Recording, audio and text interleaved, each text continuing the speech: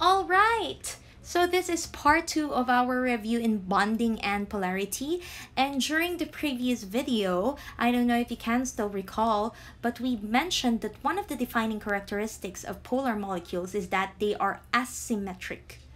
All right, they are asymmetric.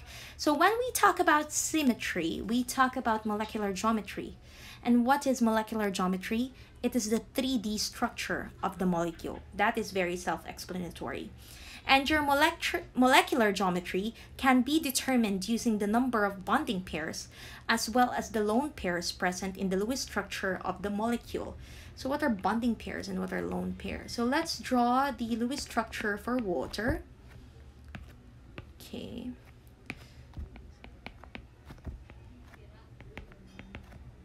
So this is the Lewis structure for water. So bonding pairs, these are electrons that created a bond.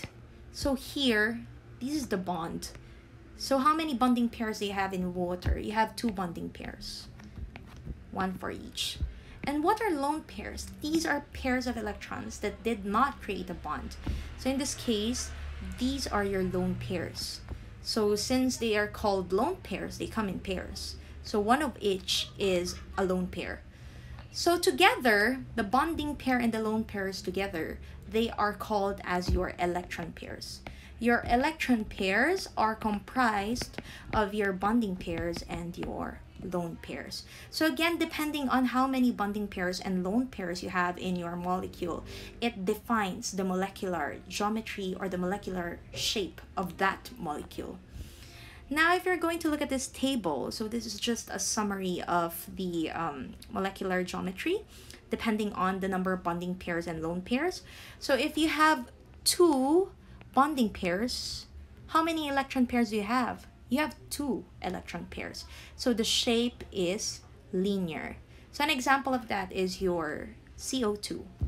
CO2 looks like this. So you have 2 bonding pairs. So it is linear. Next, the next one, you have a total of 3 electron pairs. So here you have 3 bonding pairs. So that's a total of 3 electron pairs. So the shape is trigonal planar. Here you have 1 bonding pair, another bonding pair. So you have 2 bonding pairs and you have 1 lone pair. So 2 plus 1, 2 bonding pairs plus 1 lone pair, that is still a total of 3 electron pairs. So the shape here is bent or angular.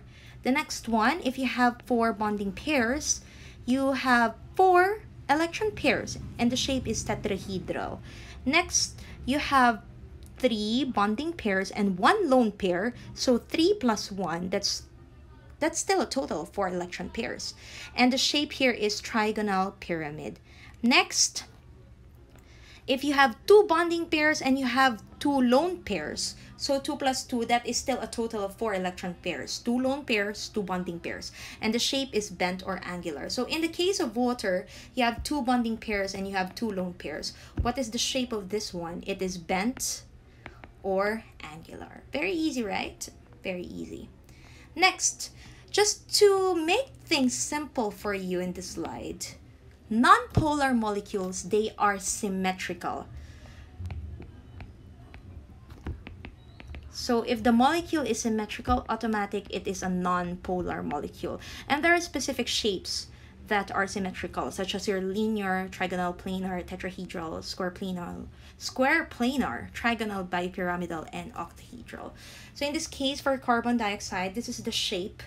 So if you draw it this way, and we apply the concepts we learned from the previous video, we said that when the element is situated at the far right side of the periodic table, it bears the partial negative sign. So here you have partial negative. Partial negative means it is the more electronegative atom, and carbon will be the atom lesser in electronegativity, the less electronegative atom. All right, so what happens is, as I've mentioned from the previous video, your electrons are pulled towards the more electronegative atom. So in this case, the electrons are pulled towards the 2 oxygen atoms. So kung naghihilaan sila, naghihilahan sila at equal electronegativities, the tendency is nagiging equal yung sharing ng ating electrons. Parang rubber band lang yan eh.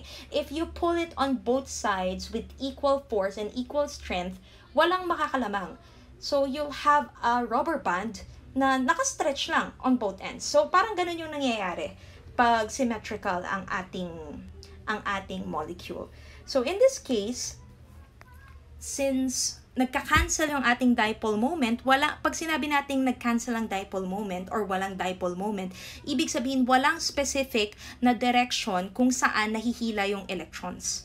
So walang specific direction kung saan pumupunta yung ating electrons. So in this case, nag-cancel ang dipole moment, it is symmetrical.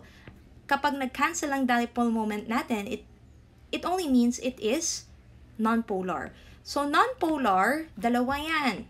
Nag-cancel ang dipole moment, you have no net dipole, and it is symmetrical.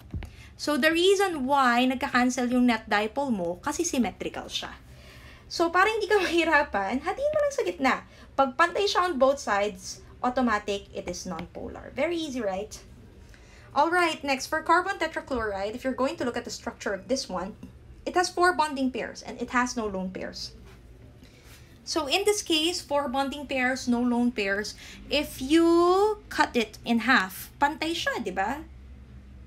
So it means it is nonpolar. So if you're going to look at the direction of the, if you're going to look more in detail in where the electrons are being pulled at, sabi natin, pag nasa far right side ng ating periodic table, siya yung magbe-bear ng partial negative sign. So in this case, chlorine gets the partial negative sign because it is the more electronegative atom, and your carbon atom will bear the partial positive sign. So where do your electrons go? Hihilain niya papunta dun sa mga chlorine. So kung naghihilahan ka pataas at pababa, walang lalamang dyan. Magka-cancel ang dipoles mo. You will have no net dipole. And in this case, kung left and right naghihilahan ka din, magka-cancel din yan. So you have no net dipole with carbon tetrachloride. Now, let's go and see boron trifluoride. Very easy. Hatiin mo sa gitna. Pantay siya. So, automatic, it's nonpolar. Okay. So, I hope this is clear. It's very easy. Next, kapag asymmetrical o hindi pantay yung molecule, pag hindi pantay yung molecule kapag hinati mo, or kapag may lone pair yung molecule dun sa center atom niya, so, remember the center atom. So, kapag hindi pantay pag hinati mo at may lone pair sa center atom, automatic, yun ay polar. So, para hindi na kayo mahirapan. Ganun na lang, no? Such as in the case of water. Kung titingnan mo pag hinati mo yan, isipin mo pantay yan kasi may dalawa siyang lone pairs on both sides. Pero kasi sa 3D representation yan, may mga steric forces yan, no? May force na ine-exert ito, may force na ine-exert ito, may attraction na ine-exert, may attraction na ine-exert. So, nagbabago yung itsura, no? Hindi siya katulad dito sa ating drawing na flat lang talaga. Ayan. So, basta may lone pair sa central atom, automatic, polar. So, dito, si nitrogen, may lone pair siya. Kahit hatiin ko yan sa gitna, mukha siyang pantay. Pero may lone pair dun sa central atom. It's still a polar molecule. In this case, no question. This is a polar molecule. Bakit? May net dipole siya eh. Diba? Chlorine is on the far right side of the periodic table. So, it bears the partial negative sign. And your hydrogen will get the partial positive sign. So, saan papunta yung electrons? Saan sila hinahaltak papunta? So, si chlorine, hahaltakin niya yung electrons papunta sa kanya. So, there will be an equal sharing of electrons. And when there is an equal sharing of electrons, automatically, that is polar. Okay? So, here are some of the molecular shapes or geometry na asymmetrical and thus polar. So to summarize everything, if the molecule has a net dipole, then it is polar. When you say there is a net dipole, may specific direction kung saan pumupunta yung electrons natin. Kasi may mas electronegative at hinahaltak niya papunta sa kanya yung electrons. So if the structure is symmetric, pantay siya pag hinati mo sa gitna, automatic it is nonpolar. When there are no lone pairs on the center atom, then the molecule is nonpolar. If it is linear or square planar, then it is nonpolar. This is very self-explanatory. If it has a different terminal atoms, then it is polar. Alright, so let's try doing this practice exercises. Analyze the structures of the following molecules. Determine if the following molecules is polar or non-polar based on the bonds and molecular geometry. So this one, napakadali. Hatiin mo sa gitna. Pantay siya, di ba? And the bond is between a non-metal to another non-metal. So this is, by no argument, this is non-polar. Next, this one, hatiin mo sa gitna. Pantay siya, non-polar. Okay. This one, may lone pair siya sa gitna, sa center atom niya. So, polar siya, no? Kasi kahit hatiin mo yan sa gitna, hindi yan magiging pantay. Okay? Next, this one. This is what? This is non-polar. Yes, when you divide this, no, into half, pantay siya on both sides. And wala kasing, walang lone pair yung ating central atom. Ayan.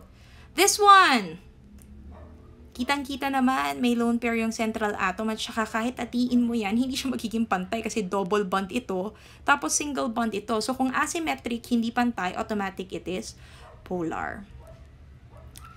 How about this one? Yeah, this is quite tricky. So this is polar. Why? Oh, let's try drawing the structure like this. Ayan. Because among the elements present here, among the atoms present here, who is the most electronegative? It is chlorine. So ang tendency si chlorine, hahaltakin niya lahat ng electrons papunta sa kanya. Ayan. Okay, this one. Is this polar or non-polar? This is polar. So, pag may double bond na naka-attach dun sa ating central atom, automatic that is polar. Ayan. And, magkakaiba yung atoms na naka-attach sa kanya. Ay, okay. So, that ends your review in bonding and polarity. I hope you've learned a lot. So, after this, try answering the mini quiz, no? On the module section. And, I hope you would take an effort in reviewing your Lewis structures kasi minsan, ibibigay lang sa atin yung compound tapos hindi naman natin kung hindi ka familiar, hindi mo malalaman kung may lone pair ba yung molecule na yun. So, you have to draw the Lewis structure. So, please review your Lewis structure. It is basic and it will really help you, identify molecules, then whether they are polar or non-polar. As for the 3D representations of the molecules, we'll have a separate lecture on that, hopefully. And that's it. So if you're done with this, you're done with the quiz, take a rest tonight, and then tomorrow, we'll begin another lesson. Alright, that's it.